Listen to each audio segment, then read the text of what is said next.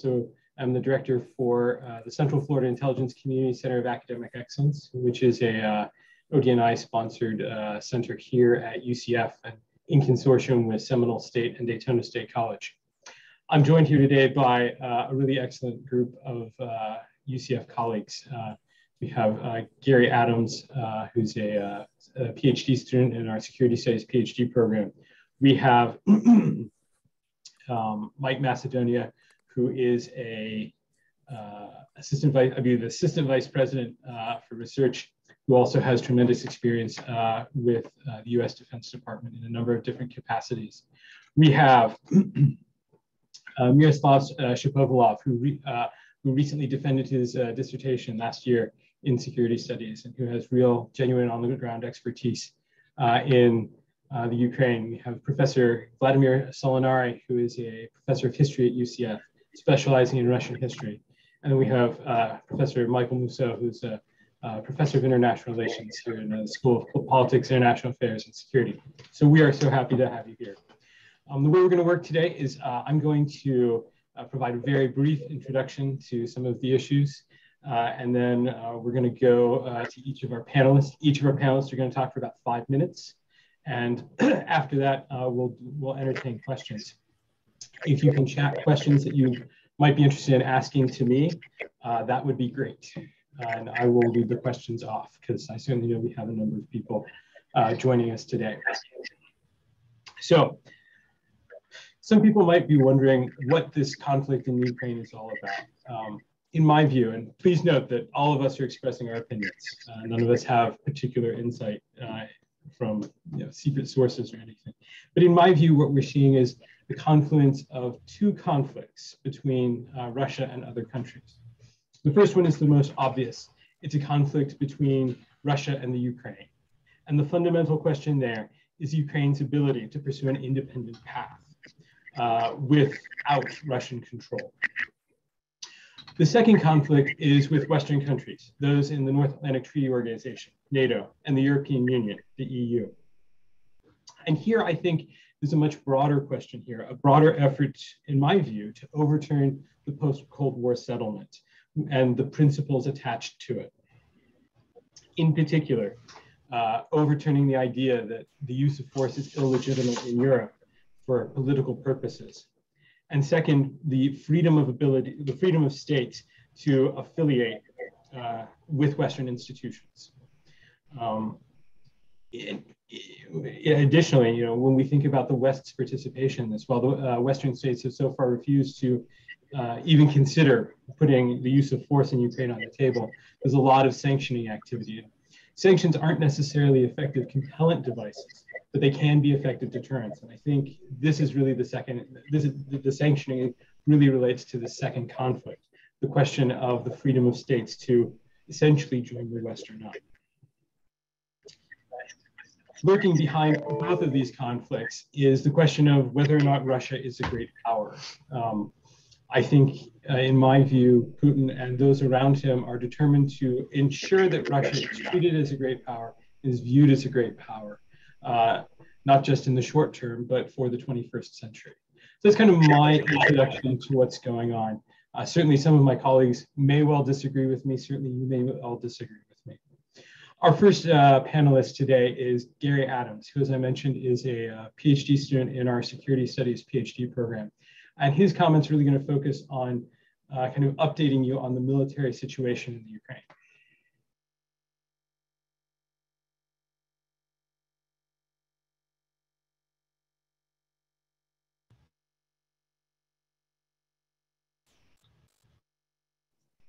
Everyone hear me? Sorry, I've been Yes, it's a little troublesome, but we just heard you. Having some audio issues.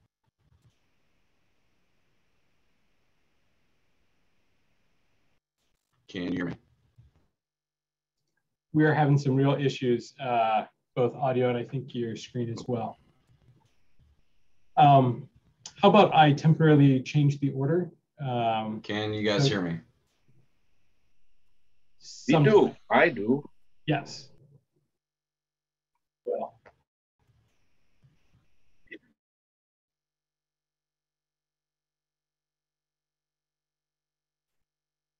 Sorry, it's very broken up.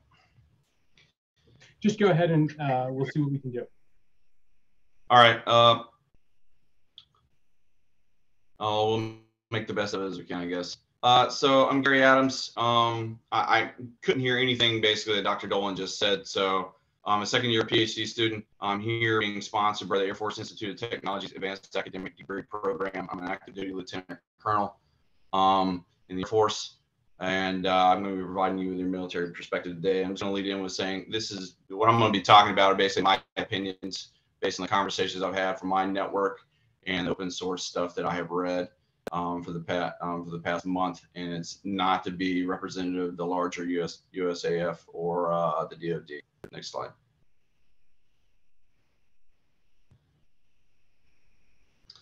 So basically what we have here is just kind of showing you a progression of how Russian forces have been staged around Ukraine. What we can see is prior to the buildup, we had some existing positions on the eastern flank and then also down in Crimea, especially after 2014. In December, at the end of December, what we started to see is more Russian troops, new positions coming in at the northeastern border there, and then also more down in Crimea as well. By the end of January, we saw troop movements into Belarus, and then more, and then in the end of February, a couple of days before the invasion began, saw more troops move into Belarus, more move into the northeastern border there, and then also more move into Crimea. Next slide. This is just a breakdown of the differences in personnel and then tanks, aircraft, and then also ships.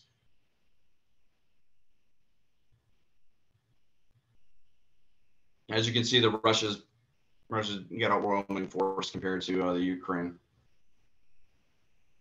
Next slide.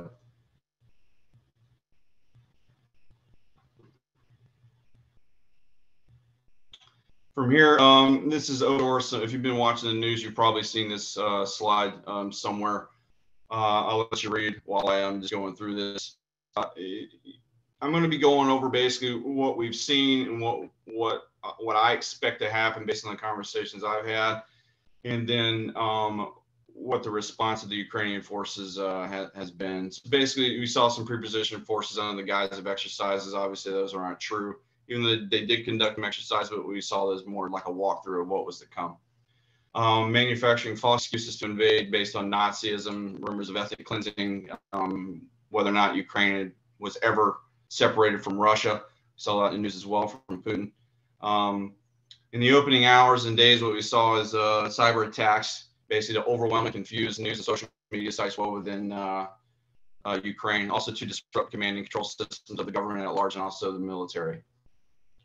Followed that by ballistic and cruise missile strikes from sea, land, and air weapon systems. What we saw yesterday was about 100 plus cruise missiles and at least 75 bomber sorties. And these are basically consolidated barracks, airfields, and also air defense systems. What you should see in the next coming days is maintaining and sustaining a combat air patrol over Ukraine in order to sustain air superiority. This was accomplished relatively yesterday, although they did not. The air campaign was not as robust as we perceived it, as we thought it would be. We saw the ground invasion coming in from the northeast and the south, as well as an amphibious landing at Odessa from the Black Sea. What you're going to see is a race to cut off the Kyiv. I mean, if you've been watching the news today, it's essentially what's been going on. They're going to use the armor and infantry to surround Kyiv before they actually go in. They're going to fight to get to leadership. There's some assumptions with this. They're assuming that the center of gravity of Ukraine, this military, basically its leaders in the capital city itself, and this may not be the case. Next slide.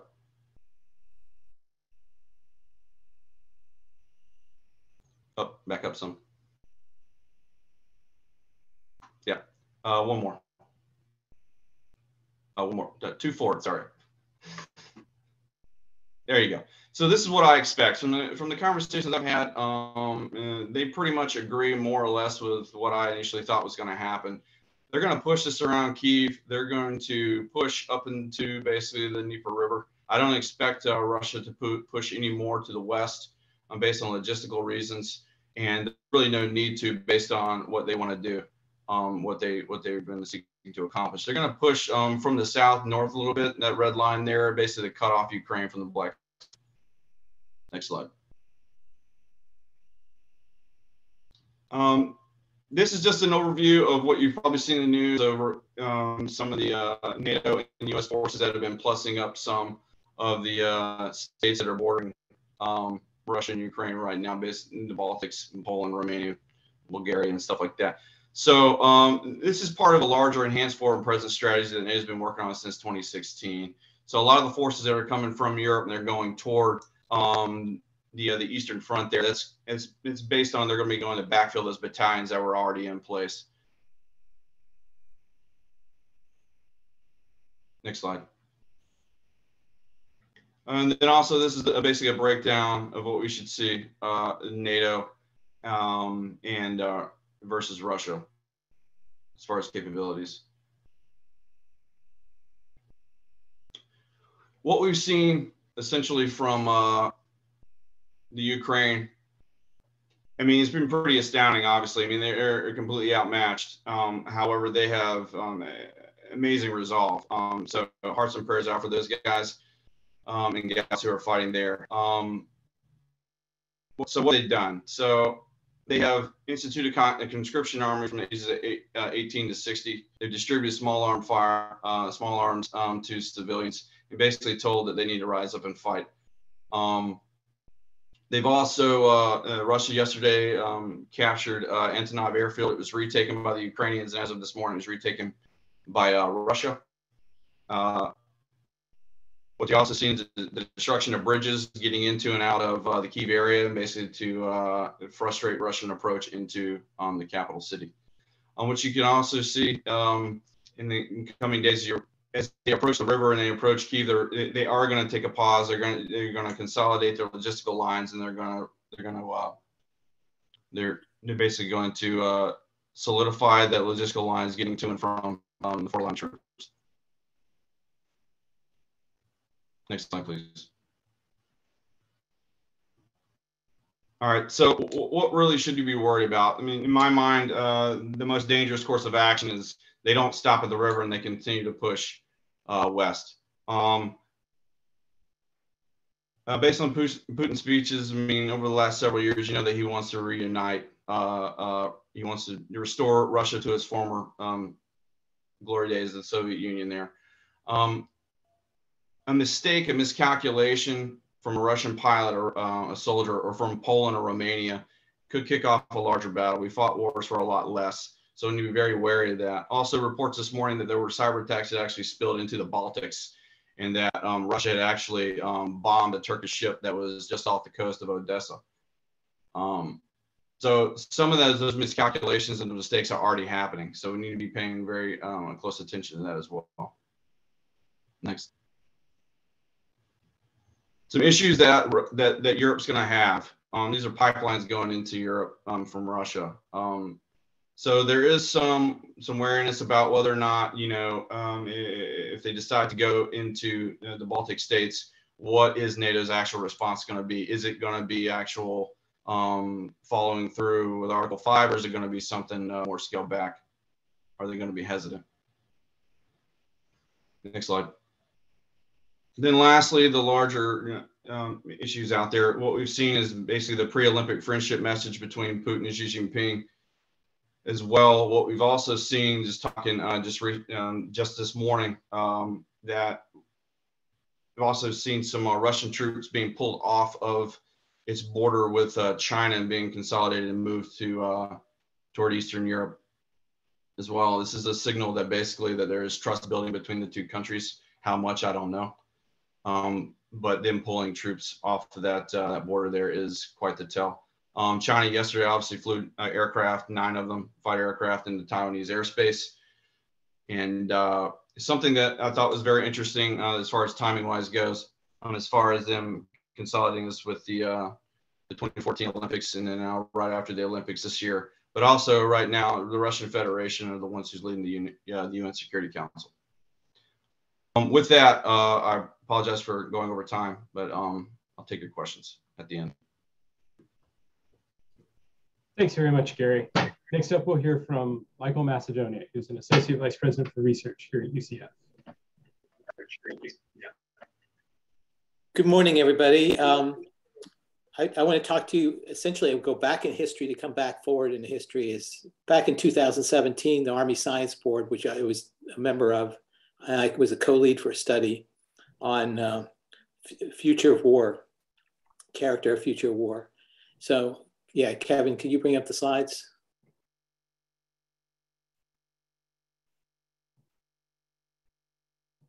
I can do it if you want me to. Okay.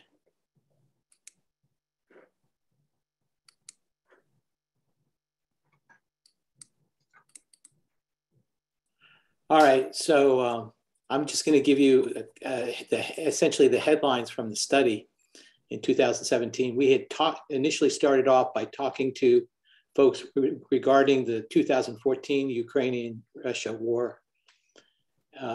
There were some key issues that we identified. The first one was the operational impact of the cognitive dimension. Basically, the next war, this is 2017, would involve a lot of trying to dominate the cognitive dimension and the discussion. We looked at a lot of what Gerasimov had to say. And the one thing that we picked out was the very rules of war have changed. The role of non-military means of achieving political and strategic goals has grown. I never would have thought back in 2017 that we would have former national security people actually praising Putin. So obviously they had a very effective capability in terms of influencing the cognitive domain, at least in NATO, Europe, and the United States. The other thing would be that the United States had supremacy in all domains, but the world was moving to more lethal contested in all domains. I think the key thing here was that we saw the tactical engagements were going to be very compressed in time, extended in space, more lethal. I mean, Ukraine is huge. It's a huge place. So the fact that they could operate in days through Ukraine is just amazing. And that'll get to another issue. But the fact is domain supremacy has been contested by the Ukrainians themselves. So as Gary was saying, is the Ukrainians have responded, basically have done better against the Russian air operations. I think one lesson to learn, people recently learned from, was the Azerbaijani and Azerbaijan conflict. The other thing that we saw back in 2017 was the operational impact of transparent war, that everything would be visible to satellites and significant capabilities of both from using commercial and military means. And that has played out consistently. The one thing here that I wonder about, though, it's been very transparent from the United States perspective and news, but I looked at Gary's chart. Nobody has a real good idea of what the order of battle is in terms of the number of tanks. I've heard different numbers, 125 battalions, but I've heard that 2/3 are still in Russia waiting for orders. There's very little discussion about logistics. They've extended their logistics enormously. You know, to go 200 miles into Ukraine, you've extended your logistics. I'm not sure that the Russians are that good at logistics, but that's a good point for discussion. The next thing would be battle space reconfiguration we looked at in 2017. That is in the past, cities were perceived as bad places to fight if you're on the offense. We saw that essentially cities would end up being your savior for logistics purposes, because as countries would use cities as for foraging opportunities. And we'll wait to see what happens as this war progresses. The other one is, and I think this is what the United States is definitely concerned about, is contested expeditionary operations. The Russians can see basically the entire Europe airspace. So they've probably watched every aircraft that we've sent into Eastern Europe. So this is if anything would happen, that would be the first area of engagement, because obviously this would be something the United States has not done since World War II, which would be contested expeditionary operations. And then finally, we looked at 3 constraints to future war for the United States. The first, which has become evident, is fiscal constraints.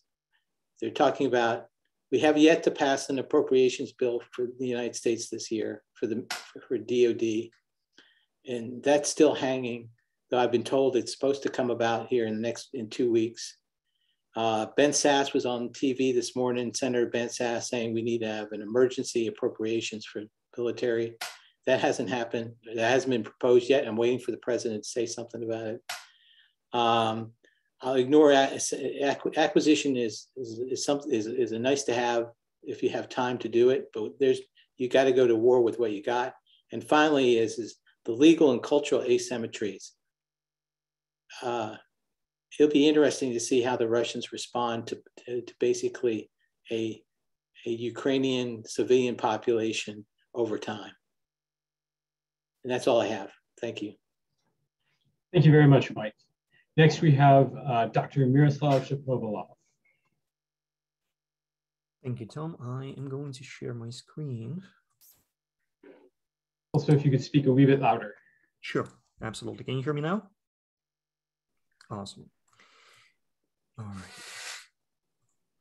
So I'm going to give you some information on the Ukrainian response so far and their future plans and potential developments in the country. And I apologize for looking at my phone so much. As you can understand, what's going on in Ukraine right now is a developing situation. And I've just gotten an update that apparently there is a dogfight happening in the skies of Odessa, which will possibly be followed by an amphibious landing, but we won't know that until early morning because, as you can understand, it's currently night in Ukraine. But I'm going to agree with the previous speaker. We do not necessarily know what is going on in terms of the order of battle. We, in particular, don't know the dislocation and performance and the numbers of the Ukrainian troops, which is, I suppose, on purpose. But from what we can see for now, I'm going to get my pointer here. From what we can see, currently, Ukraine is absorbing Russian attacks fairly well. That's my take on it. The military appears to be holding rather the Eastern Front here pretty well. There have not been many news coming out of that area.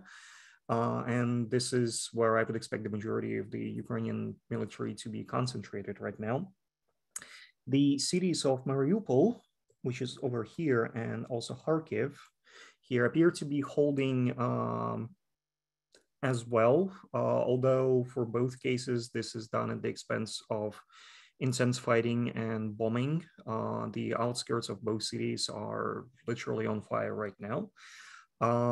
The most disturbing situation for me would be the one in the south, because here right now, Ukrainians do not seem to have a strategy or tactics to contain the advancing Russian troops. Right now, Russians are advancing on to the city of Kherson. They have captured one of the strategic bridge crossings in the area and are going to most likely advance into the city.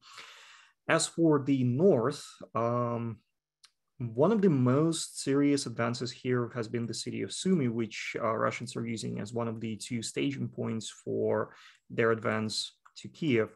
Here, as you have probably heard, Russians have captured the Antonov International Cargo Airport, which has been retaken from them by the Ukrainian military last night, this night, earlier this morning. So what we can see is that Ukrainian military is able to score some victories, and those victories are pretty significant. The contingent of Russian paratroopers in the airport was surrounded and completely eliminated, and we're talking about 200 people there. The first Russian reconnaissance groups, which entered Kiev between 3 and 5 a.m. Eastern time, have been also neutralized and eliminated.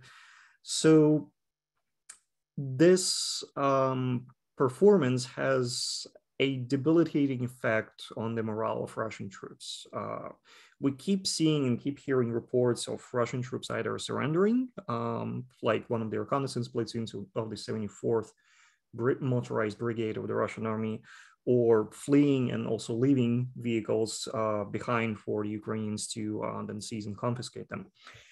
Now, part of the reason, and those of you who are familiar with the recent Ukrainian history, I'm talking about 2014 and their conflict with Russian proxies, part of the reason the Ukrainian troops is performing so much better than back then is because Ukrainian civilians this time are fully mobilized and are fully contributing to the war effort. There is no panic in Ukrainian cities. The emergency services are working. Police and the National Guard intercept continuously Russian saboteurs and terrorists. We have seen several reports of attempts to plant bombs in public spaces in the southern cities and in the cities in the west, such as Ivano-Frankivsk and even Lviv, if I'm not mistaken. And more importantly, the civilians are pulling together resources. And here we're talking about supplies, money, even blood donations. There are no issues with those. So in difference from 2014, it is very clear who the enemy is this time. There are no questions about political orientations of your neighbor. This time it's Russians, plain and simple. And now Ukrainian cities have, frankly speaking, the tools to deal with them. We have functioning police. We have the National Guard, which is, I guess, serves as the military police and has been reactivated in 2014. So as of right now, it is not necessarily clear how the situation will develop. The Russian advances in the south, as I said, being more concerning for me at least than anything else. So far, the Ukrainian military has been successful at holding the ground and also eliminating the incursions and attempts at establishing Russian beachheads in the north. Case in point, the Antonov International Airport. Even the Ukrainian aviation seems to be, Air Force rather, excuse me, seems to be performing better than Western analysts expected at the time. Now, the battle for Kiev, which will either commence soon or already has commenced, I suspect will be the turning point in this Russian military campaign. And after that, if Ukrainians are successful at defending the town, may focus on trying and retake the positions that Russian forces have occupied up until this point. The interesting thing about how the situation has been developing up until now is that despite the numerical and technological advances that Russians have, they so far have managed a slow advance with comparably big casualties in conventional and open field environments, right? Something Russian military is trained to operate in.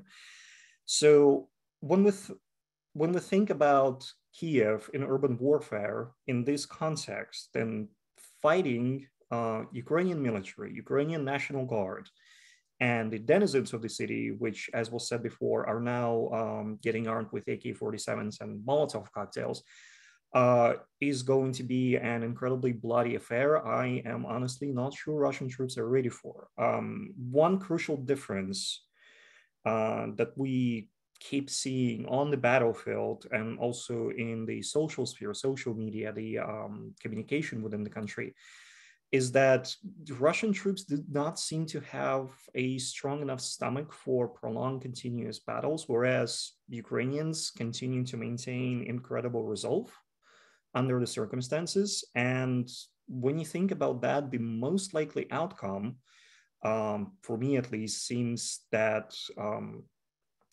Ukrainians will outlast Russians in their resolve to continue fighting. And I also suspect that taking Kiev, even after it is surrounded, is not going to be such an easy task. But that's it for me. Thank you for listening. Thank you. Next, we'll hear from Professor Vladimir Solonari, who's a professor of history specializing in Russia, I believe. Vladimir.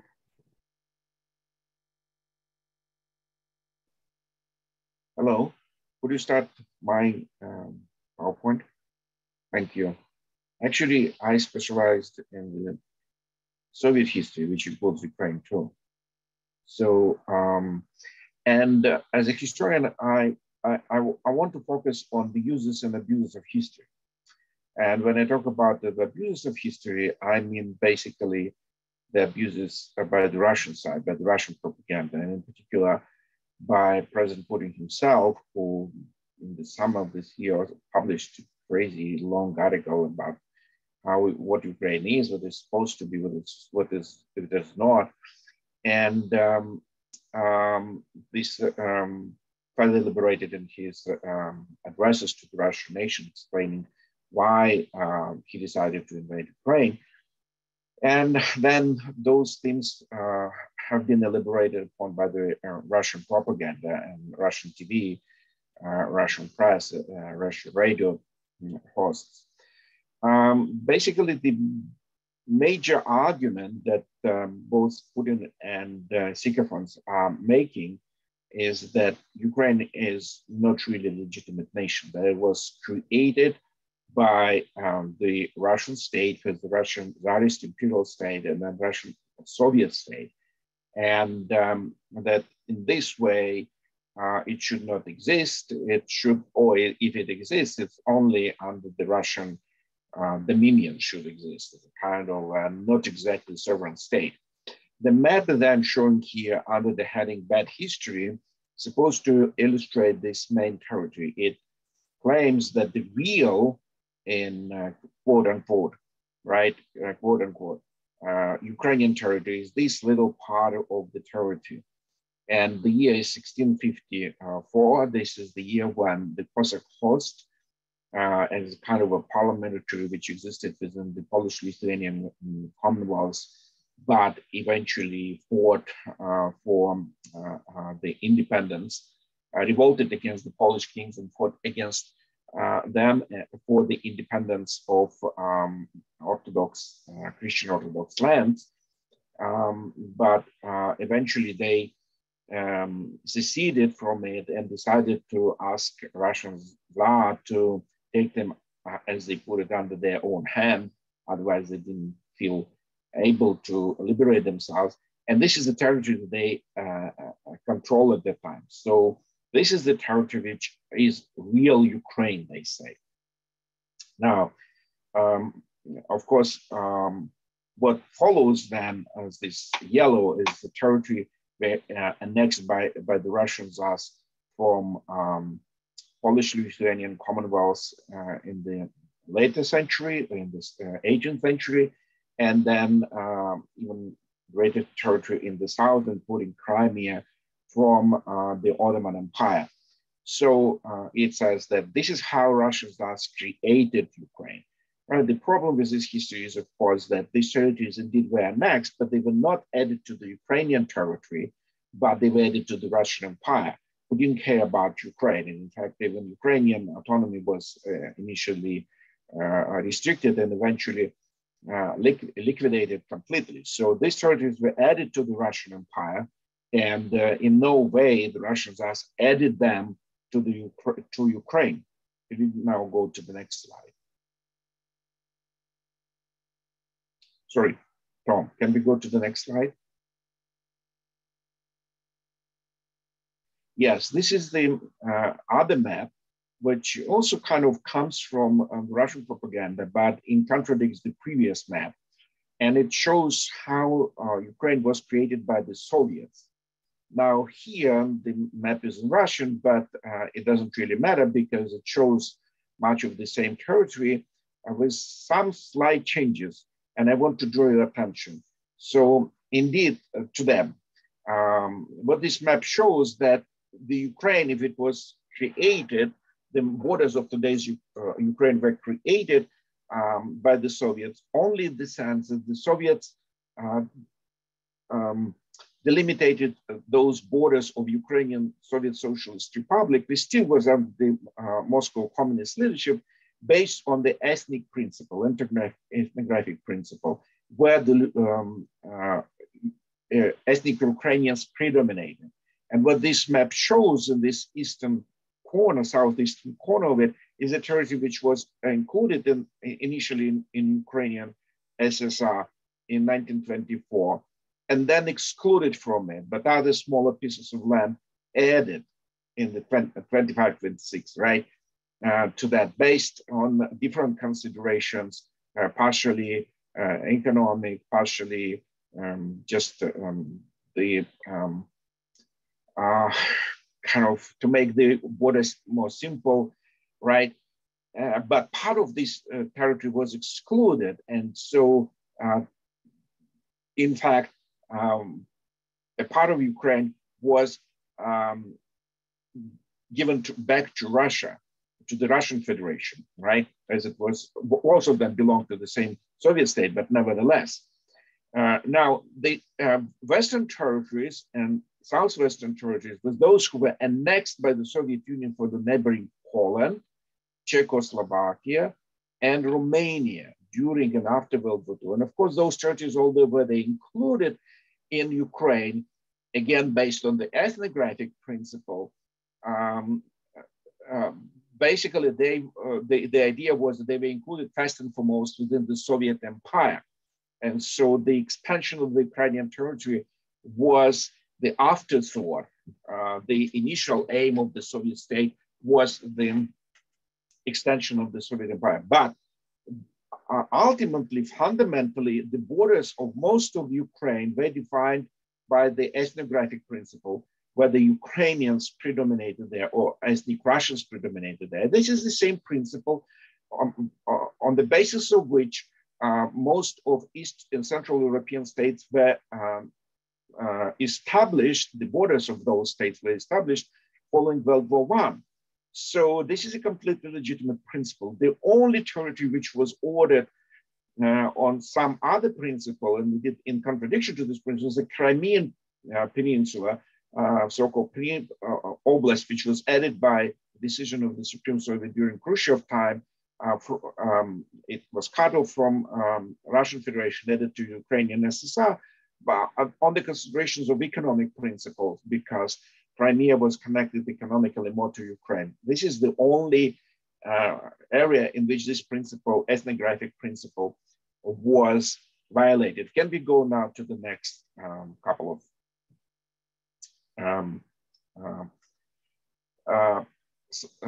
slides? So now I'm turning to what really matters, the history which really matters. And this is the history that shows how the borders of Ukraine, independent Ukraine, were defining how Ukraine emerged as an independent state after the downfall of the Soviet Union. What is important is here that Ukraine was established as the result of the free expression of the will of its people and in accordance with the principle of reciprocal recognition by the leaders of the Russian Federation, its legitimate borders, and Ukraine following the downfall of the Soviet Union. The most important dates here are August 24th was the Supreme Rada, the Parliament of Ukraine adopted the Act of Independence, which was then confirmed by the referendum of the Ukrainian population. More than 90% voted in favor. And then following this decision and provoked largely by this decision, the leaders of Russian Federation, Yeltsin, President Yeltsin at the time, Ukraine and Belarus decided to dissolve the Soviet Union in a manner which one can argue was not completely legitimate, but then because the decision was ratified by the parliaments of Ukraine and of the Russian Federation and other Soviet republics joined in, it kind of became the fait accompli and became completely legitimized by the decision of the legitimate bodies. Now let us move to the last slide. And of course, the most important fact, maybe the most important fact in this history that matters, this is the Budapest memorandum, of which now many people talk. And let me just remind the audience of what it was about. It was about the very important issue of what will happen with, what would happen with the nuclear weapons, which not only Russian Federation, but Ukraine, Belarus, and Kazakhstan inherited from the Soviet Union. So had the Budapest memorandum not signed and not acted upon, Ukraine now would have been a nuclear power, as well as Belarus and Kazakhstan on par with the Russian Federation. Now, that was, of course, prospect which terrified many decision makers, not only in Russia, but also in the West. And they reached this agreement that Ukraine, Belarus, and Kazakhstan would transport their nuclear weapons, hand them over to the Russian Federation. We should destroy them according to the agreement with the Americans in exchange for recognition and guarantees extended to Ukraine by Russia, US, and UK, other nuclear powers. Not exactly recognition, but the promise, not the guarantee, sorry, but the promise not to violate Ukrainian sovereignty. Now, when Putin talks about history, this is, of course, a reading, very selective reading of history and a completely wrong reading of history, because what happened in the past actually doesn't really matter.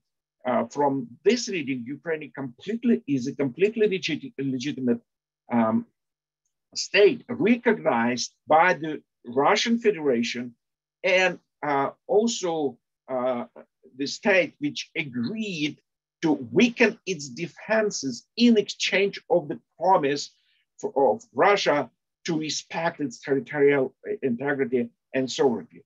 And so when Russia decided to violate this sovereignty, it violated international norms and also the sanctity of international treaties. And let me remind you, as a historian, to me it's kind of very vivid that World War I started with a crime.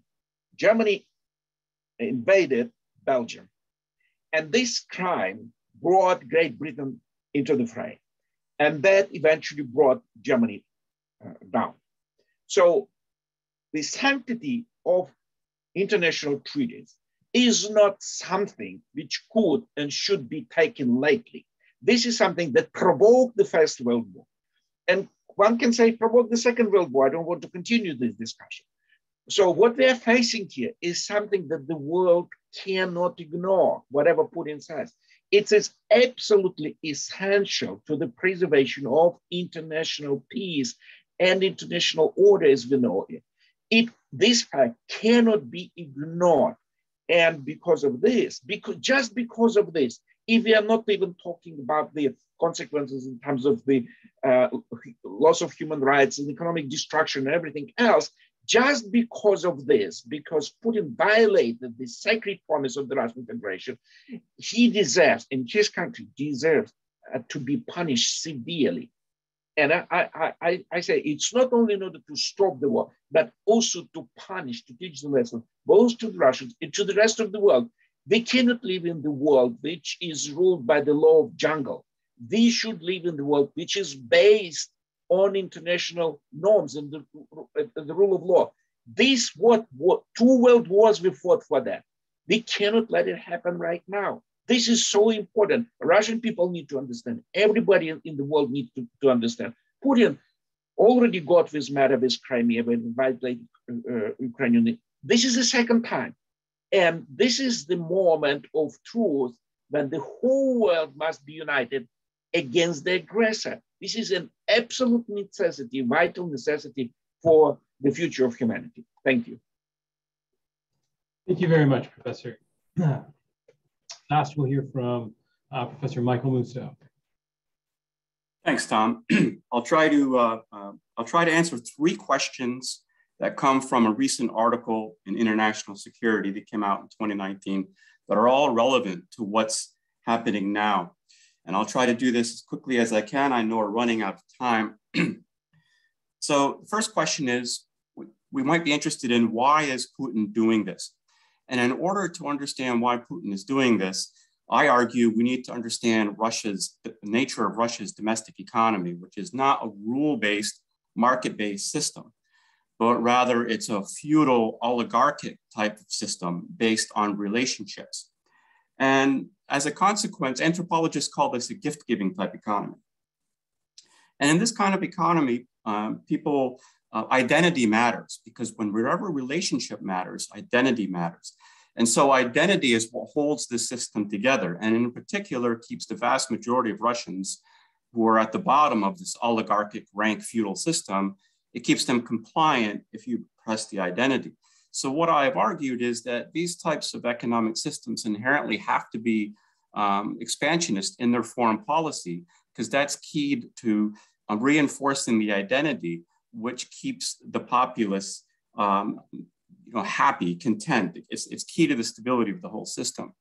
Now, the argument I made is actually not a radical argument. A form of it was George Kennan's argument that laid the basis for the Cold War and the United States foreign policy for all through the Cold War. The difference between Kennan's argument and my own is Kennan was a Sovietologist, and he argued that the reason the Soviets need to expand and need foreign conflict is because it's something particular about the Soviet Communist Party. What I argue is actually it's rooted more in the economic system. And so therefore it also applies across the world. So other examples today with feudal systems where they have to have an expansionist foreign policy, an aggressive foreign policy, would be Iran, North Korea, Saudi Arabia, and there are others. So this is my argument for why Putin is engaging in this. The implication is this conflict will continue for a while. A second question that I think is worth seeking to answer is why is much of the world, especially the industrial democracies, so unified? I see so much on TV about, this is a surprise because usually they don't know what they're doing together. What I argued in this article is there's a natural unification of these countries in favor of the principle of self-determination for all countries, large and small, around the world. And this value within these countries is rooted deep within their economies. It's rooted in their voters who are used to following a rule-based global system and intuitively reject someone who violates the rules and then acts as a bully against others. It's rooted in the influential commercial interests in these countries who understand that a global rules-based system is far more profitable than a chaotic system. And then it's also rooted in the leaders of the industrial democracies who understand that economic growth is crucial for the re-election prospects, and economic growth is about global order, not disorder. So then moving on to the third question that I'd like to ponder is, then what is the appropriate, given those first two, what is the appropriate allied reaction here? And here we need to think about the global implications of what we do. And in particular, we need to think about Taiwan. The Chinese leadership are looking at this very closely. They want Taiwan, and they obviously have a much stronger legal basis for taking Taiwan, which is not a sovereign country, than Russia has for taking or interfering in Ukraine. However, there's a big difference between China's leadership and Russia's leadership. The Chinese autocratic leaders have built a rules-based, market-based system within China, which means that their legitimacy is not based on expansion and ideology. Their legitimacy is based on success in the performance of creating economic growth for the Chinese people. And herein lies the key, I argue, for why they have not so far taken Taiwan, because they are integrated in the global economy and they fear the sanctions and the resulting loss of economic growth that will happen if they go for Taiwan. And so they're watching this very closely. If the allied countries respond lightly to Putin's imperial actions, the Chinese will see this and they will realize, oh, we might be able to take Taiwan and maintain our economic growth. And so we need to be strong. I advocate very strong sanctions, including getting off of Russian oil and gas to severely punish Russia. And I argue that it's not about Taiwan or Ukraine per se. It's about the global order. Because if we don't take strong actions, we are going to be in the 1930s all over again. This is the core lesson of the 1930s that was embraced after World War II, which was when you have an expansionist power, you need to understand that expansionist power is a rational actor. They're just expansionists. So therefore, in order to avoid war and promote a global world of self-determination, you need to resist expansionist acts, but do so push back, not too strong that you get to war, but always push back and punish. And then as long as you understand that you're dealing with a rational actor that will react to being pushed back, then you maintain that, you have patience and you wait it out. That was how the Cold War was won, and that's how this can be won. So those are my arguments about what is going on here on the political side and what I think the allied countries need to do. Thank you very much, Michael. And I'd like to thank all of our panelists to this point. I think we've had some really interesting contributions. Gary and Michael both gave us a really great description of what's going on, and Miroslav as well, a really great description of what's going on in terms of the actual military aspects, how this conflict is similar to and different from previous military aspects.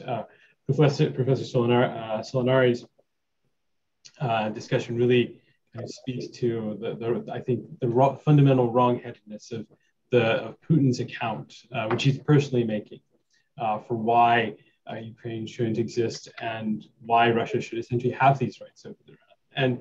And lastly, Michael, Professor Mousseau's great discussion of how these issues are not just issues of one person, but reflect kind of whole systems of order and ideas about how government relates to individuals and how those translate into offensive actions. So I'd like to thank all of our participants.